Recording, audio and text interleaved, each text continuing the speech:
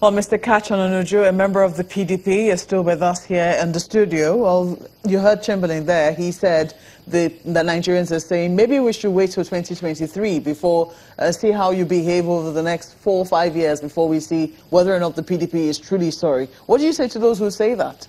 Nigerians cannot wait to stop and end the suffering they're in now. We also, in our apology, apologize for allowing our mistakes to be the reasons why Nigerians are not suffering. Because they say if a lady doesn't have access to 2 husbands, she cannot be a judge. Today our country is down, all the indices are down, and we have corruption today on a scale unmatched. So if I understand you're apologizing for the mistakes that you made, but you don't think that any of the mistakes you made contributed to the situation that Nigerians are currently facing? Yes, we believe so. Our mistakes contributed to the reasons Nigerians are in trouble.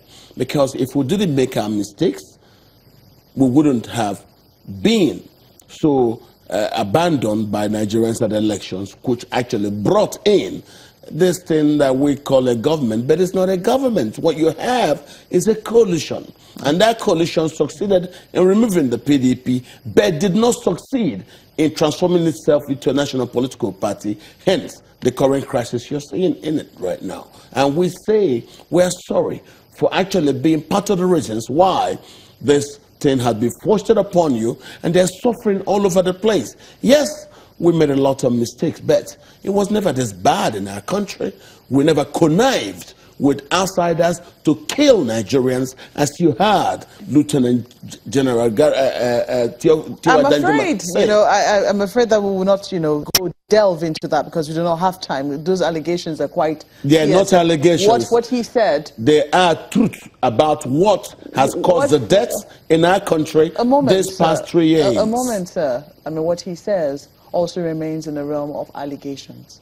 I mean, he's yet to prove, and I think he must... Well, the army said 2 days ago that they have reports of such things in some other states, but no report yet from Taraba. That's what the army said on Monday. I do not know that the army accepted that what General Danjuma said is true, but, going back to taking responsibility, the question is, I mean, what you seem to be saying is that we take responsibility for the fact that you abandoned us. You left us just before the 2015, just at the 2015 elections. So it's more like you're saying that we abandoned you, or, for abandoning you, rather than saying that, you're taking responsibility. We said we take responsibility for our mistakes, both internally and also externally. And we believe that those mistakes... Do they include economic mistakes as well? Yes, of course. There were some economic mistakes. In our watch, there were a lot of misbehaviors by members of our party. Do they include mistakes, in corruption as well? Of course. There is corruption, and corruption was committed by some of our members. And we have realized that, and we apologize for that.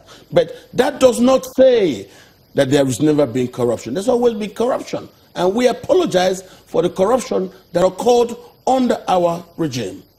So we're not running away from it. Okay. Well, it's a fine place to live. We have to thank you most kindly for coming on Sunrise Daily. Mr. Ononuju is a member of the People's Democratic Party, which has just recently issued an apology to Nigerians. Well, that's why we'll have to wrap it up on Sunrise Daily today. Let us know what you think. You have the feedback handles. Thank you for watching. I'm Maokwe Ogun Yusuf. Thank you for watching, everybody. I'm Ajuri Ngilale. Well, yes, indeed. That's the show. We'll see you tomorrow. I'm Chamberlain Usal. And indeed, I'm Neo Taigbe. Enjoy the rest of your day. The views and opinions expressed by guests on this program are those of the maker and do not necessarily reflect the views, opinions, and endorsement of Channels Television.